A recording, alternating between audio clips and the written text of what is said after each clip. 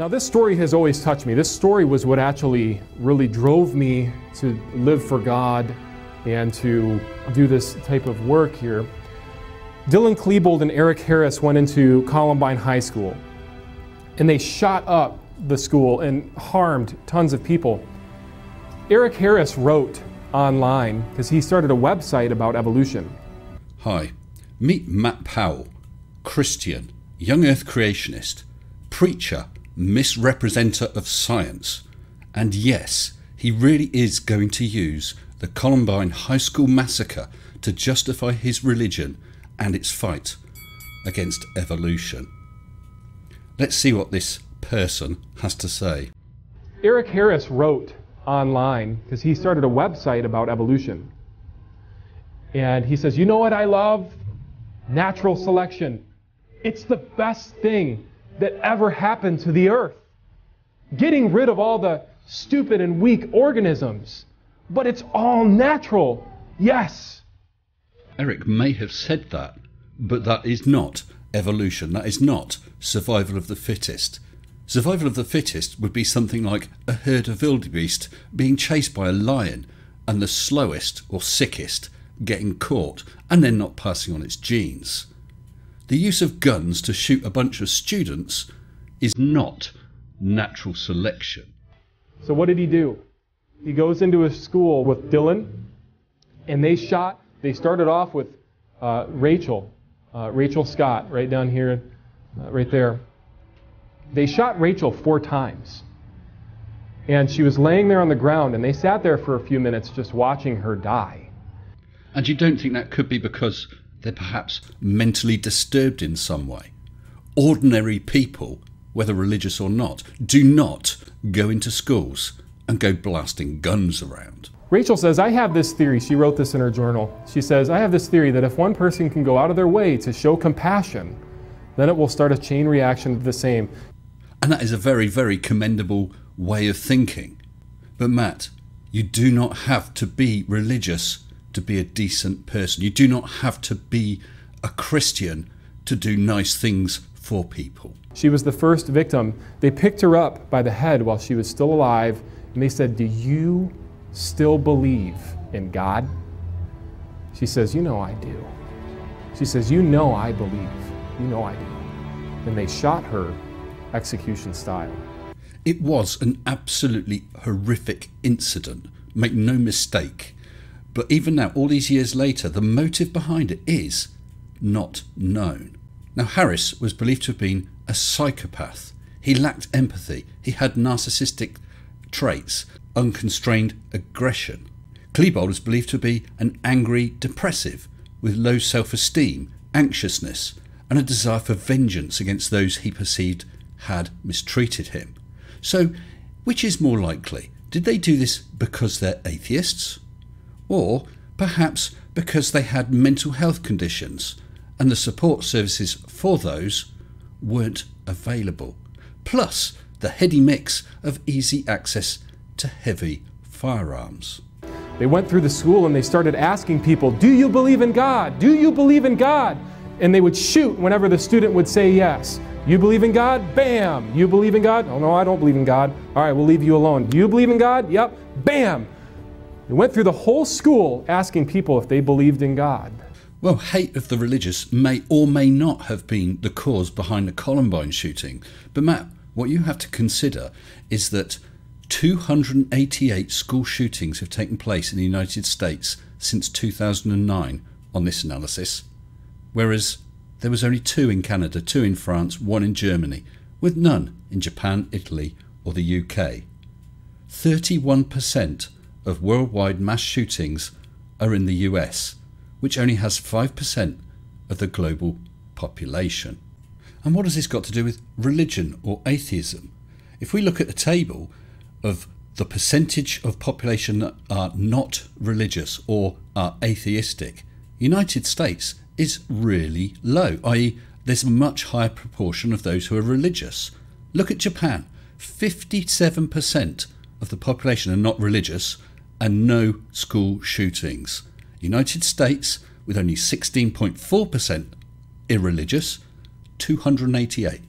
So how does that equate with your beliefs, Matt. This is the damaging effects of telling your kids that they're nothing more than an animal and that it's all about survival of the fittest. Folks, last I checked, our mission is to help the weakest. Evolution says that we want to preserve the best. It's all about being the best. Be the strongest that you can be. Survival of the fittest.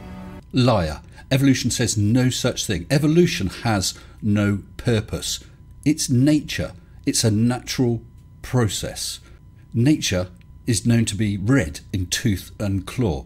The weakest, the slowest will get picked off because they're the easiest targets, and that leaves the strongest and the fastest.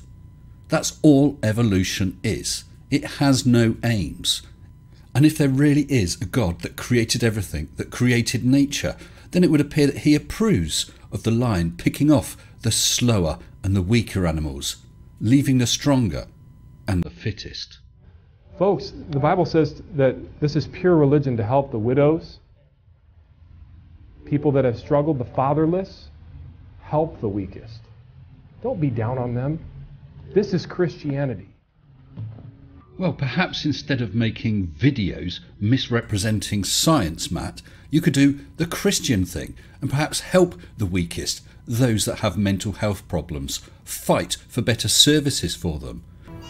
They shot Isaiah Shoals just because he was black. They made fun of him for being black. Folks, red, yellow, black, and white, they're all precious in his sight. So these mentally disturbed individuals packing arms also are racists. Your point? They shot Isaiah Shoals because he was black, because evolution says that they're inferior. Evolution is a racist religion that causes death. You're really fucking pissing me off now, Matt. Evolution says no such thing. It doesn't say that one person is better than another, that one race is better than another, in any way, shape or form. Rachel Scott's story really changed my life. I remember watching the movie about them going into the school, shooting up the place. Matt, you're forgetting Preacher 101. I think it's about time you deployed some emotion. And I remember seeing a playback of what happened to Rachel.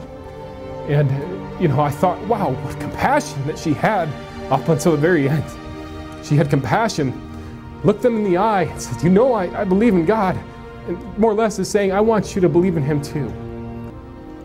Even though we were sinners, and even though we did way worse things to Christ, he died for us. Bravo, Matt, bravo. Bringing the horrific story of a couple of very sick individuals round to how wonderful God is. I am surprised. So these students, Matt, that were shot, do you not think a single one of them prayed to God to be saved? Looks like he didn't care enough to perform one of his miracles and stop the bullets, did it? Evolution says it's about the strongest. Let the strongest live. Step up for the strongest, defend the strongest.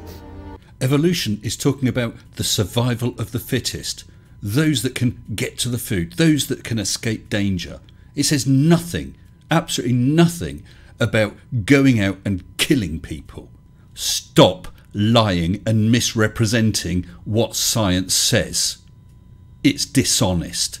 It's unchristian. The Bible says, comfort the feeble-minded, support the weak, be patient to all men. Yes, it does. And nature says, I couldn't give a fuck. What can I catch for dinner? 98%, or actually 90+% of students that go to school in their freshman year, they give up believing in the Bible because they're taught evolution. They're taught that they came from nothing. They're taught to believe in magic. They're not taught the facts. They're taught to believe in magic, folks. They're not taught to believe magic, Matt. They're shown the evidence. They're taught the current scientific theories. And once they see all this, once they're exposed to this evidence, they realise that that is a stronger foundation than the belief in some religious scriptures.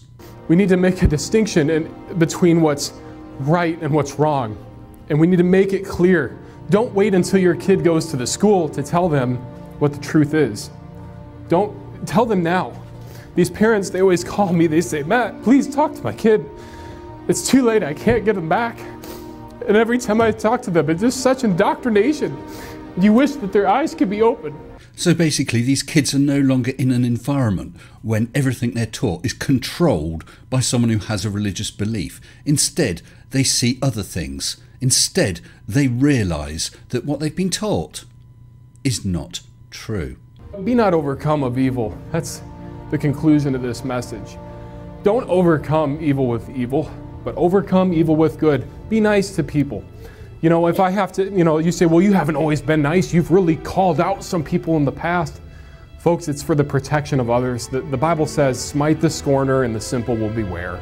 There are certain people that just need a swift kick in the pants. Right. So giving people a swift kick in the pants is okay, is it, Matt? Great. Well, consider this an ass kicking you'll never fucking forget. So do you have anything to say to round off this teaching today, Matt? So every sin that I've ever done and every sin that you've ever done, it was as if Jesus had done it himself. He was being punished in our place for our sins. And so, like I said, he was the substitute lamb. He was the one who came and took your sins and my sins upon his own shoulders on that cross and bear them in his own body, as the Bible says. Do you realise how stupid you are, Matt?